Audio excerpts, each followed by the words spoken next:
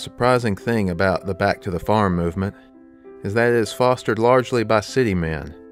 The college president now talks flowingly and learnedly about the educational farm, about the dignity and nobility and independence of farm life, and even tells the rising generation how he used to shear sheep, mow grass, and do other farm stunts. All this to stiffen the students' vertebrae. And the professors of Greek listen approvingly and exclaim, "Me too!" They have not the sincerity or the courage to admit that farming is in fact a strenuous occupation, and that they themselves dodged it and chose the direction of soft hands and a higher remuneration. Nor would they acknowledge that since they made their choice, they have seldom pined for the sound of the cowbell, the bleating of those lovely lambs, or the raucous refrain of long-nosed, hungry Jersey red pigs.